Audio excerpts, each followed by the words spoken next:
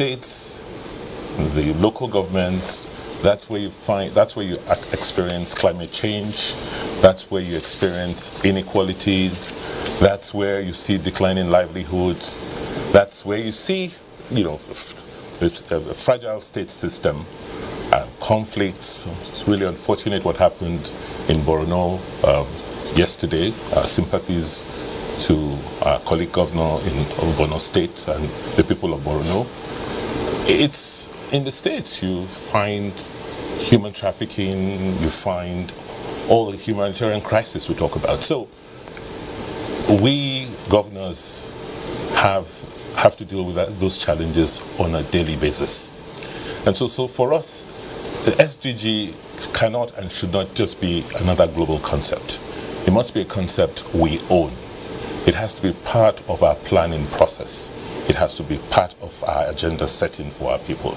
And that's what the NGF is about. That's what we do at our National Economic Council meetings on a monthly basis, where we look at those key issues that the SDGs are focused on. So specifically, while not looking at talking about the numbers, about the SDG, in terms of their numbers, but the concepts are all embroiled in our planning process.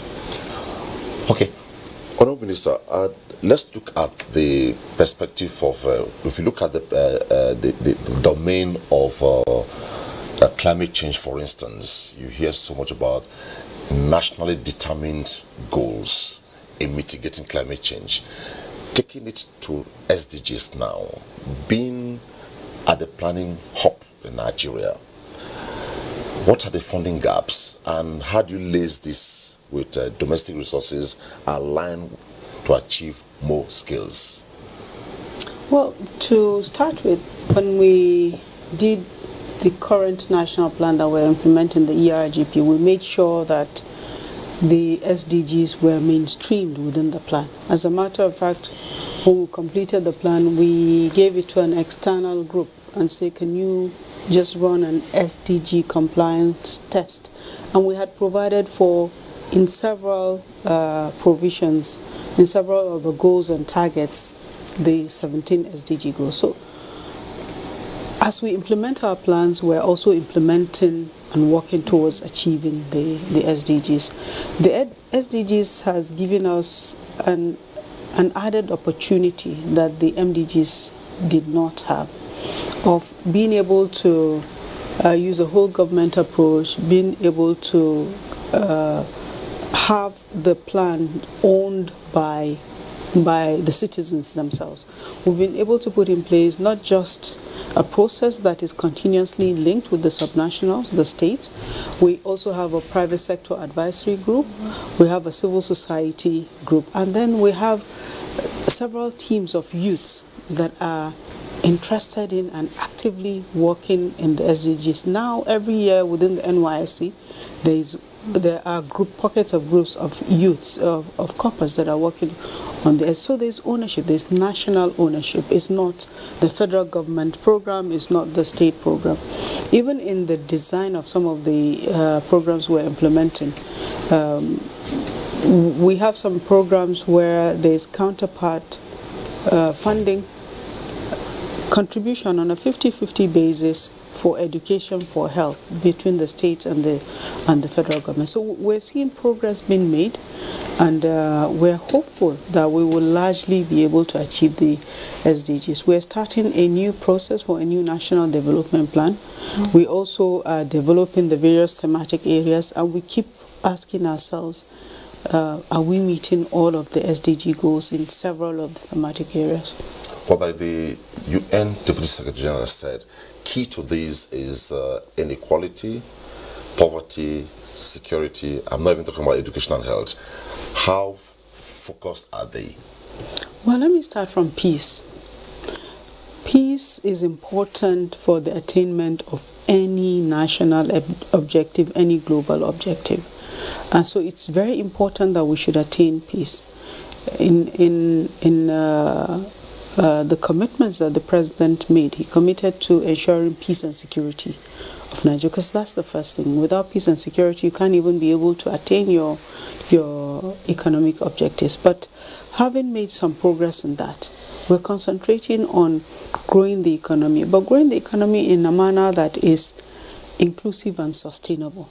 The president a year ago had made a commitment to Nigerians that we're going to lift 100 million Nigerians out of poverty over a period of 10 years. So as ministers, we have clear KPIs. Every ministry has key performance indicators that must attain.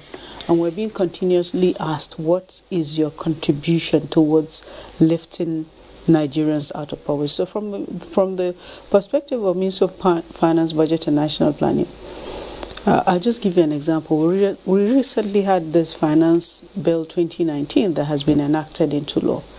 And while we were doing the bill, the target for us was to, as much as possible, provide relief for very small businesses so that those businesses can grow, they can employ people, and thereby pulling Nigerians out of poverty. We took the pains of zeroing taxes for them. So if you're a small business that has turnover of 25 million and below, you pay 0 taxes. And medium-sized businesses that have turnover of 25 million to 100 million, we reduce the tax, company income tax, from 30% to 20%. Our belief is that that will help Nigerians to, that will encourage entrepreneurship and therefore improve livelihood, improve employment, and in the process we're pulling Nigerians out of poverty. Prof, pace of progress quite illuminating there. Would you say it is sufficient towards achieving this huge ambition? My suspicion is that the pace is never enough, but is that the issue? The issue for me really is that these goals are so important for our future. They are so important for building a world in which you do the greatest good to the greatest number. So at each point, your responsibility, your duty is to do as much as you can with the resources available within the context of the challenges we face. And we do face challenges in this country. One is the security challenge, which takes a lot of resources from other work that needs to be done. While trying to confront that challenge and change the situation, you are faced with this limitation of resources. So I would not say that the pace is as high as I would want it to be, but then I'm too much of a realist to disregard the facts on the table and think you can move on at a fast pace, whatever conditions you find yourselves in. Okay, now the SDGs launched, in progress, and 10 years is a countdown already. Yes.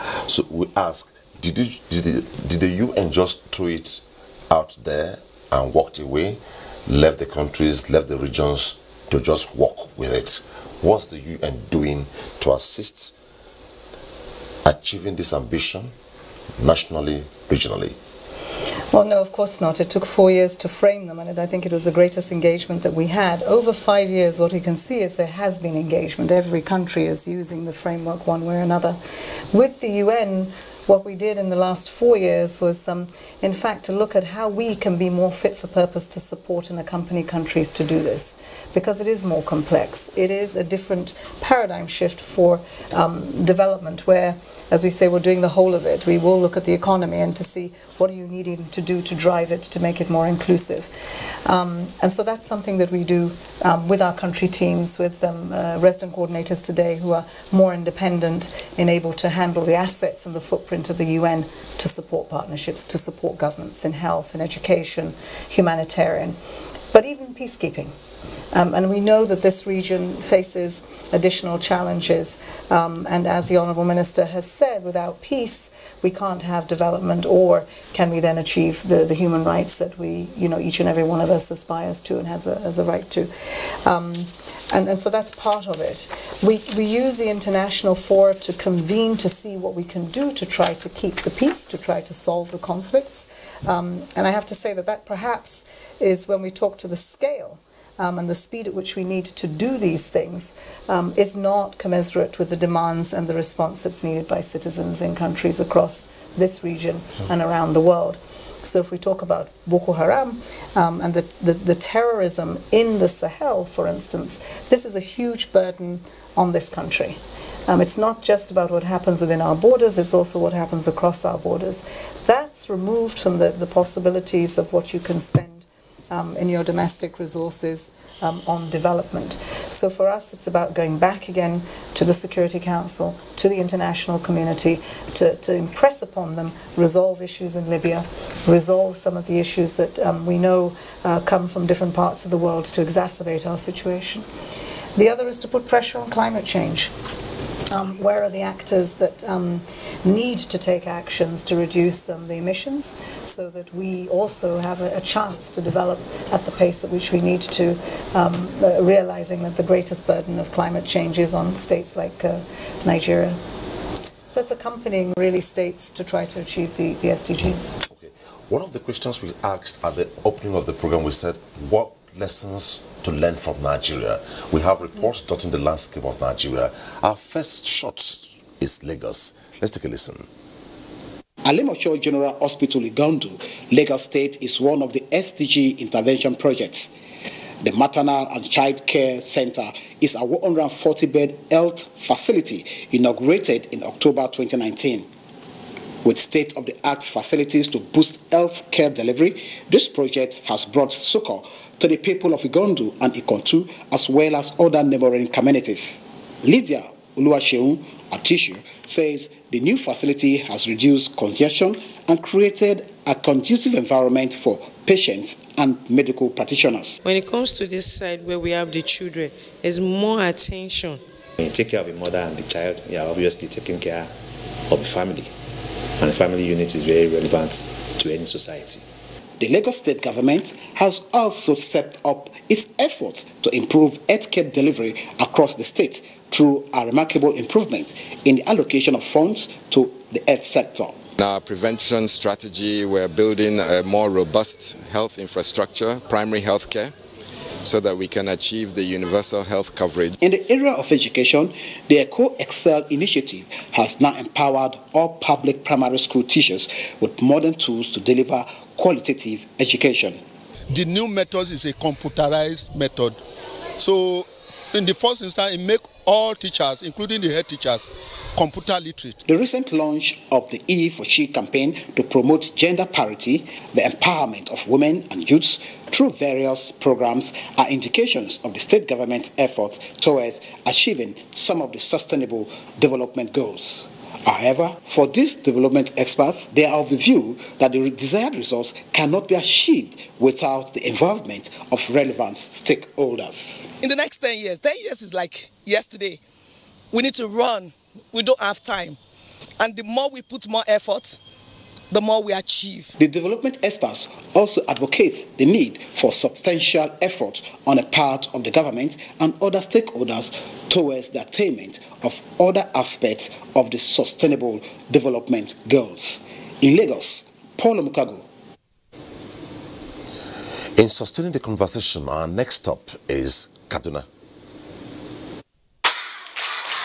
Provision of quality education is the goal number 4 of Sustainable Development Goals, and Kaduna State has gone far in achieving it. The El Rufai administration is committed toward improving the education sector, which led to the increase in school enrollment by 90.9% in 2 years. The enrollment has increased from 1.1 million to 2.1 million between 2017 and 2019.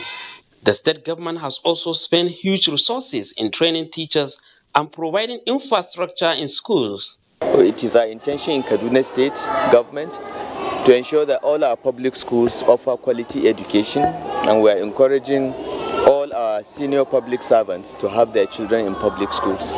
Under our Conditional Grant Scheme 2019 project, we are doing our interventions in 2 sectors, the education sector and the health sector. We have awarded contracts about 191 projects in all the 23 local government areas. As part of efforts to promote quality healthcare delivery, the state government has renovated 255 primary healthcare centers, while Contributory Health Management Authority has been established to ensure universal health coverage. On infrastructure, many roads are under construction in Kaduna Metropolis and beyond, in addition to housing development. If you don't have infrastructure, you don't think of delivering quality education, you do not think of delivering quality healthcare, agriculture, no better life and welfare for the people.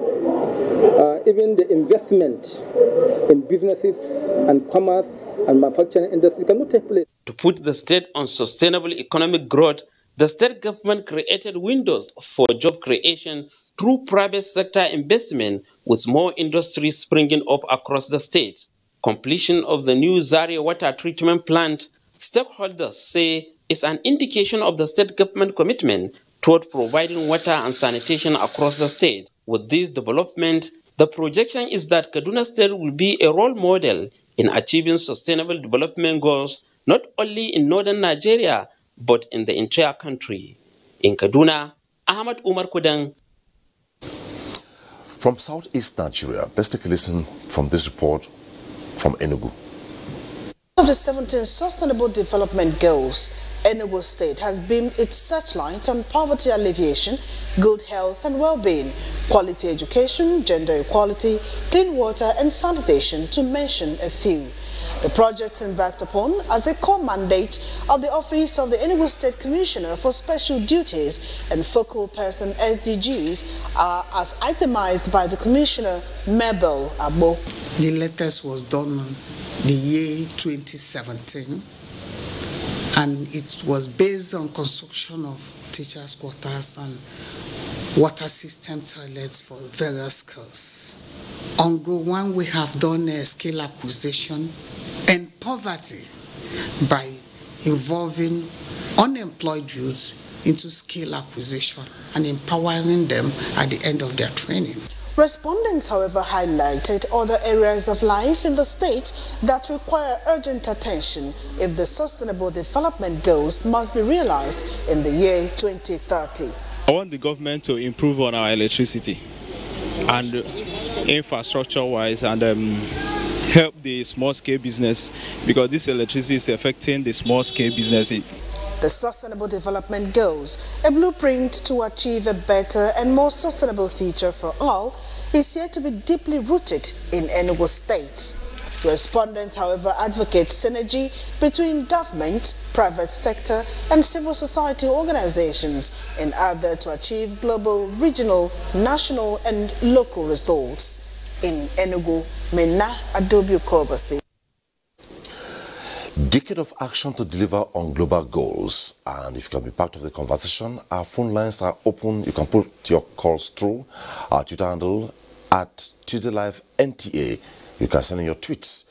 Now, the Honorable Minister said this thing is not all about government. It's about a collegiate of public-private sector.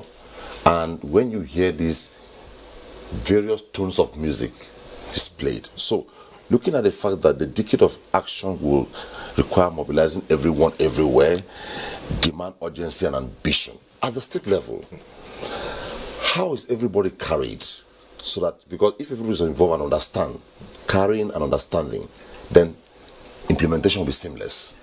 Where are we with this? We can look at implementation from two perspectives.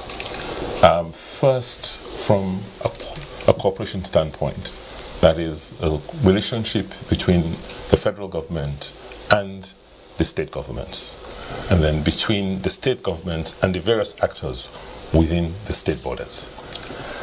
In terms of the relationship between the federal and state governments, the NGF has enjoyed very robust working relationships. In the areas of education, for instance, we have worked very closely with the federal government. We want to thank President Buhari, who insisted that the last tranche of the Paris Club refunds should be spent as counterpart funds to those states that hadn't contributed their counterpart funds for basic education. That puts quite a lot of resources in the hands of many states to roll out the reforms which they needed to in the area of basic education. In the area of healthcare, there's also very robust cooperation with the Federal Ministry of Health and other federal agencies. Most states have signed up to the primary healthcare, universal primary healthcare schemes. They're, working on the health insurance arrangements so that more people can have access to basic healthcare. Within the states themselves, like I said, different states have taken ownership of their development agenda and have incorporated the SDGs as part of their planning processes. If I speak of Edo State and a few other states, for to be specific, we find that we have like a 6-pillar agenda where we focus on social development, institutional arrangements, because governments have to work, the institutions have to be there for us to implement these SDGs. Before you now look at the other key issues of the environment, it's one area a lot of us have not emphasized, and people forget that part of the security challenges we're having today, particularly in the Northeast, is as a result of climate change. So internally, as part of the planning process, many states are looking at the issues first at a federal state collaboration phase, and then internally within the states and local governments, trying to make sure that the resources at the local government level are also directed to and focused on dealing with some of the challenges which SDGs are supposed to to focus on. Okay, our first caller tonight on the program is calling from Kano, Abubakar Ibrahim. Hello, Abubakar.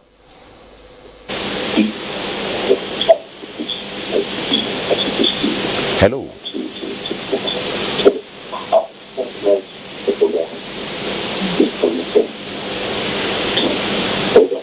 Hello, Abubakar. You're on to Tuesday Live today. Hello. Good afternoon, sir. Good evening. Hello. My name is Abubakar Ibrahim. I'm calling from Kano State. Go ahead. I would like to know if we have any impact or we have seen any impact. Good afternoon. Just go ahead. We can hear you. Good afternoon. My name is Abubakar Ibrahim. I would like to ask if we have any impact of SDGs or if we have seen of SDGs in Kano State. Okay, thank you. We are. My name is Abubakar Ibrahim. I would like to ask if we have any. Thank you, Abubakar. I think he has just thrown one question. I think you want to respond to that. If I heard him clearly, he was asking if there's any impact of the SDGs in Kano State. Yes. Well, let me speak from the point of view of the federal government. The federal government has started implementing the National Social Investment Program since 2016, and Kano State has one of the largest number of beneficiaries. Kano State has all of the clusters, so the homegrown school feeding program is there, the Empower program is there. In fact, I think the largest number of students that are being fed under the homegrown school feeding program is from Kano State. We have the Empower beneficiaries in Kano. We also have a significant number of persons that are receiving this monthly conditional cash transfer of 5,000 naira, and also a good number of beneficiaries under the Government Enterprise Empowerment Program, the JEEP, as well as the trader money. So because of the sheer size of the population in Kano, it has the largest share of beneficiaries in the National Social Investment Program. And the Social Investment Program is addressing several of the SDG goals. So you can say that by implication that the SDGs is well on its way to being implemented, at least the contribution of the federal government. But I've also been to Kano, and I've seen the kind of very good infrastructure that has been rolled out by the state government, very good roads, bridges. But I also had an opportunity of going for the commissioning of 2 major hospitals. One is a pediatric center, and another one that was called President Muhammad Buhari Hospital, like a general hospital. Very well equipped, modern hospital. The school also has done renovation of a lot of schools and has made a significant regulation that I think is new. I think there's Kano, Kaduna, and Edo that have done this stage to domesticate the health insurance program. So that is all addressing several of the goals of the SDGs in Kano. Okay. Well, still on you, Honorable Minister, very critical to this is given the fact that one of the concerns that we saw with MDGs was the issue of set targets. Now, for SDGs, we have set targets. So what M&E do you have in place to ensure that timelines are met towards attaining these set targets? So, learning from the MDGs, the very first point of call for us was developing a baseline, and that was done by the National Bureau of Statistics and the SDG office. So because we have baselines, we are now able to monitor what has been achieved on an annual basis, and the reports are showing that there's progress being made. The movement is a positive one. I think also in 2020 there's another report that is going to be made, and then it will be like we didn't start 10 years ago, so it will be like a midterm report of the SDGs that we'll be doing in 2020. You know, one thing about certain targets, if you don't apply some mild sanctions or incentives, people will not jack up. Do you have plans to maybe apply incentives to make it somehow competitive? Well, so earlier on I gave you an example Yes. of the counterpart funding scheme. That's an incentive, and it's saying federal government has resources on the table, but the states have to match those funds. So it's being done for quite a number of projects that are implemented by the SDG office, but also in the Basic Healthcare Provision Fund. We made sure that the provision has an incentive for the states to also provide some contribution before they can access the funding that is available. Let's take this caller from Port Harcourt, Mustafa. Hello, Mustafa.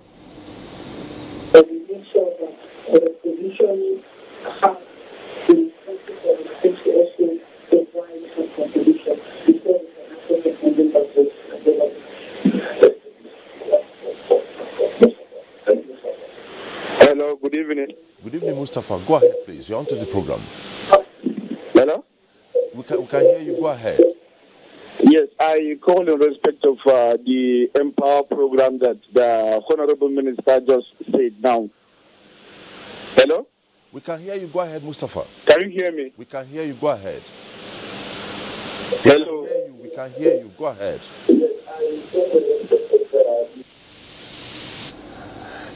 It looks we have lost that caller there. Well, let me go to Professor Jibril before I take the tweets. Now, key to SDGs, one regular song in the mouth of Nigeria at the federal, state, local government has been the issue of climate change. And key to this is recharging the Lake Chad basin. And if this is done, economic activities, migrational issues will be addressed. What's your take on this? Well, the Lake Chad crisis is a serious one. As we know, 40 million people are dependent on Lake Chad for their livelihoods. So this is something that you cannot abandon. It's not an accident that the insurgency we have been suffering for the past decade arose in that zone. I recall in our younger days there were huge agricultural projects for wheat and rice production in the Lake Chad region, but the drying up of the lake has caused a major difficulty in terms of people's livelihoods. The recharging of the lake is a big issue. I know that the plan has been to take water from the Ubangi River in Central African Republic and channel it to Lake Chad. The Central African Republic is in serious security crisis and has been, and the state in that country controls only 30% of its territory. So it's a project that's important, but may not be very immediate. There are also competition. South Africa wants Ubangi River to be dammed to produce electricity. My sense about the Lake Chad recharging issue is, what can we do ourselves to improve the situation? We know, for example, that my state, Kano State, has dammed the Chalawa River that takes water to Lake Chad. What can we do to ensure that some of that water is released? And how do we improve interstate relations so that you don't have one state taking decisions that can adversely affect other states without making sure everybody is carried along? The issue, therefore, of Lake Chad is that the two sources from Nigeria, we have to really work on it. The other is in your country through Gombe, which is also dammed. But I think there are also micro issues that need to be addressed. There's a lot of local variation. There are still parts of Lake Chad that are viable. How do you ensure you bring security as quickly as possible so that fishing can continue where there is water and farming can continue around the existing water sources? There's therefore a lot in terms of micro-planning at the state and local government that could lead to a significant improvement of the lives of the 40 million people that live around there. Okay, let's take this caller from Warri, Gabriel. Hello, Gabriel.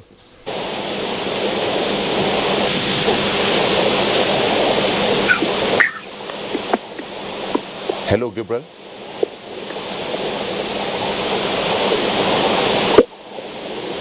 It looks Gabriel is not ready. Well, hello.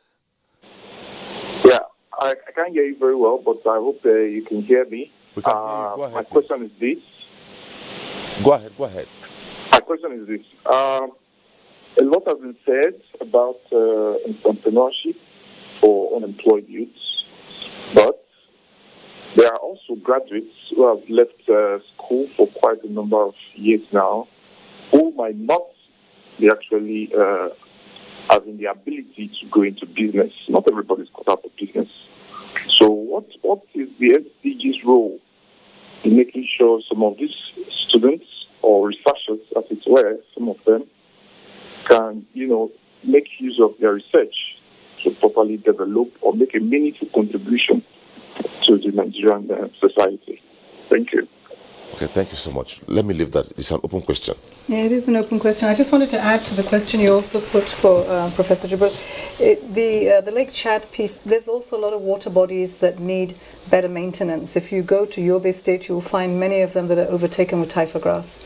When we were in environment, we were able to remove that, and those water bodies actually released a phenomenal amount of water for farming to then, augment what has been lost.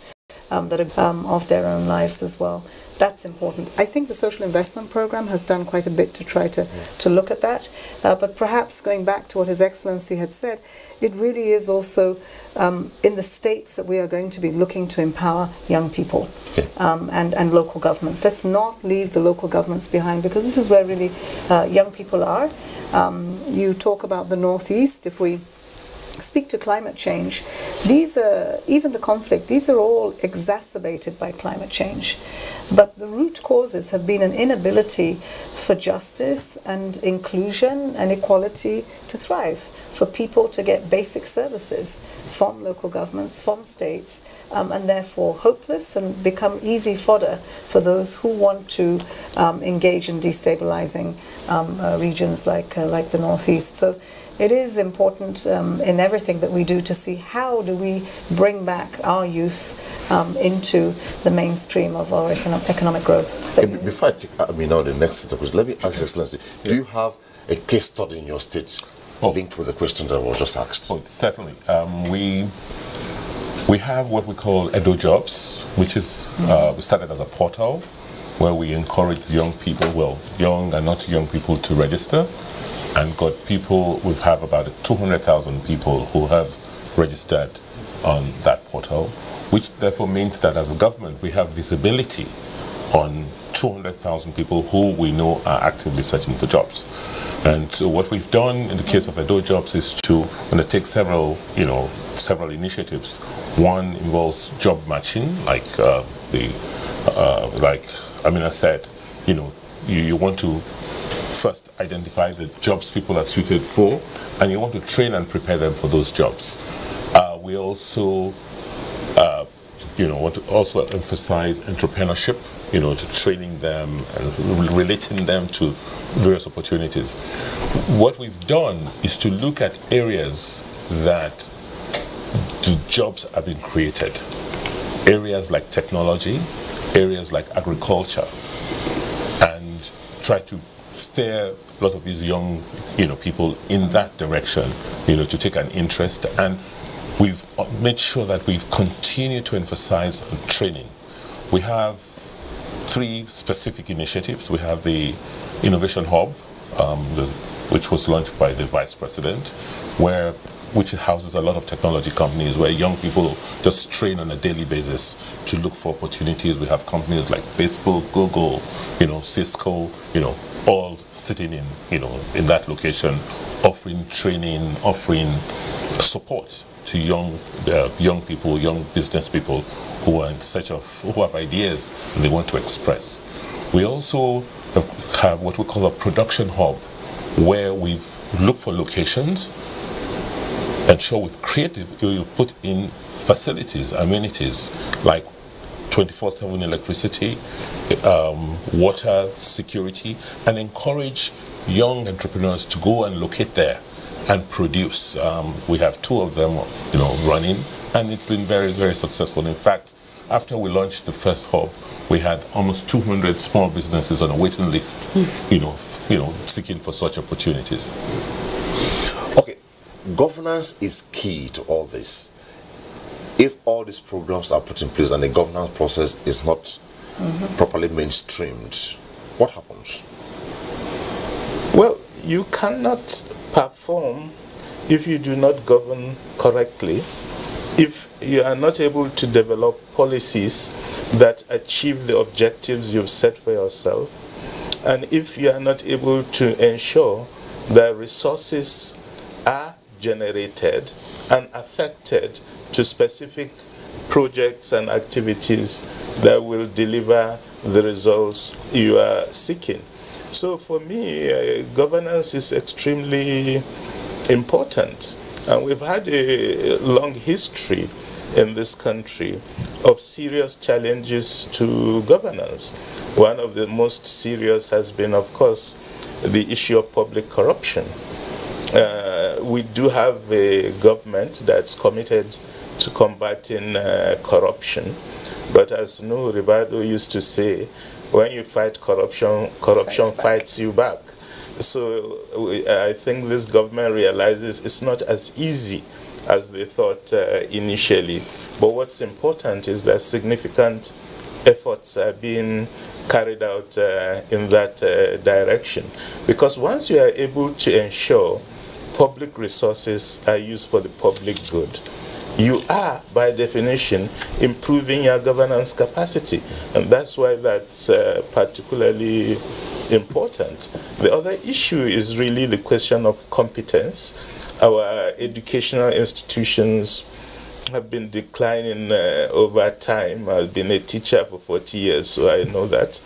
And the skill sets that we are delivering in our schools are not the best to generate the levels of productivity that we need to have in our society. So how can we use improved governance to make sure the training our children receive in our schools are improved significantly, so that that improved training and skills would contribute positively to achieving these goals we have set for ourselves. Okay, well, let's take this caller from Kano, Tasio. Hello, Tasio.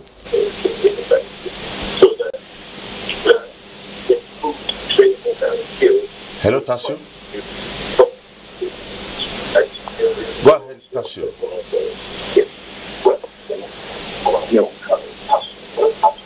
Well, we have a Hello, good evening. Good evening, Tasio. Go ahead, please. Hello, good evening. I can hear you. Go ahead, go ahead. Hello, good evening. Good evening. This is Sassu Musa calling from Kano. Please, my question goes to Hajia Amina directly. Go ahead. Yes, I want to know if there is any funding directly from the United Nations directly to the various states on supporting these SDGs, or was it purposely designed for the president or the state governors to implement and support this program? Direct. So that's my question. Thank you, Tasio. That's a great question. I mean, the international framework provides some form of a frame of these different goals that have to be had, but it's a sovereign, it's a state responsibility. How do you grow your economies? What the UN does is to try to convene to leverage the resources that could come in investments to countries like Nigeria. So yes, there are opportunities. We can look at all the health funds that are available for which Nigeria benefits from to specific states. The Global Fund is one, and it provides for a number of vaccines and programs over the years. It's being scaled up for the SDGs. We also see funding now coming for sustainable energy, and that also is around the sustainable energy for all initiative that we have that also provides resources here. The Green Climate Fund is another opportunity that Nigeria is benefiting from. So yes, there are various resources that the UN has that are accessible to countries like Nigeria. Okay, before we go on break and take other specific questions, let's take a couple of tweets that have come in here, and like I told you, as much as time allows, we'll take all. Otherwise, we'll take as little as we can within the time space of the program. First here is Nadom Wiyep. Nigeria is indeed blessed with intellectuals. Howbeit, prompt action is the challenge. God bless Nigeria.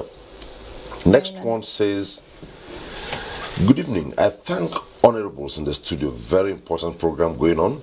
Please, Honorable Minister, help us to address the issue of delays in N-Power volunteer stipend, which has been a reoccurrence every month. January stipend has not been paid.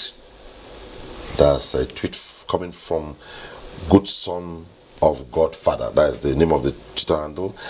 The next one is Farouk. It takes time to plan a successful program. However, there has been series of discontinuity in program implementation by successive administrations. For example, you win and Jeep.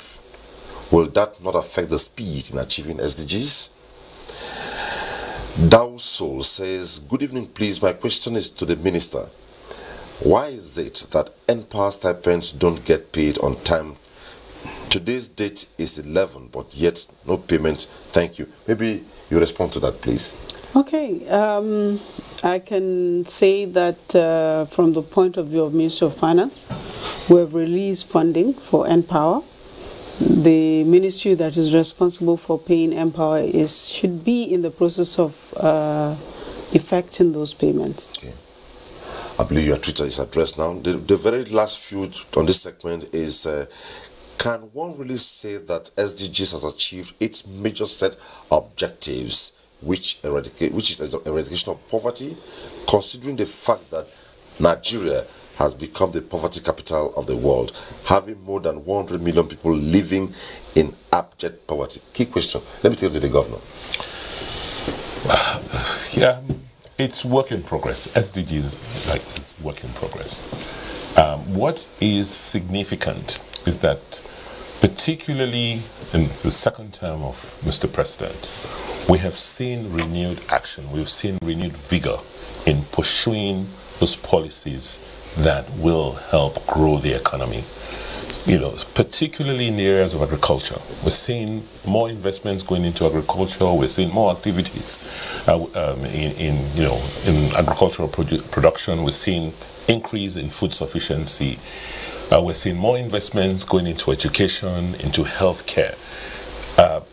With time, you will begin to see significant improvements in livelihoods. You begin to see significant improvements in education and the quality of education and in healthcare. All of this can't happen overnight because the process that led us to where we are now did not happen overnight. So there is progress being made, investments have been made. Yes, we still have execution capacity. We could run much faster.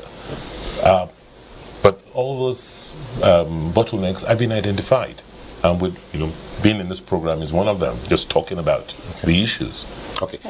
Can I just say something? Yes. We took stock of where we were with the SDGs in September last year, and what was clear across the globe, a lot of engagement, a lot of efforts being made, but insufficient for us to attain the SDGs. It's the reason why we have the call for the Decade of Action.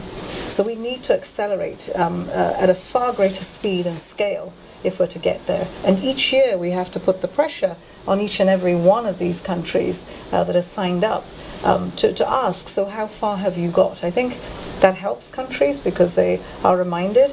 But one of the challenges that we will have, and we're not able to answer that or respond to citizens as we should, is baseline data. Disaggregated baseline data that actually tells where, if we want to leave no one behind, where are the no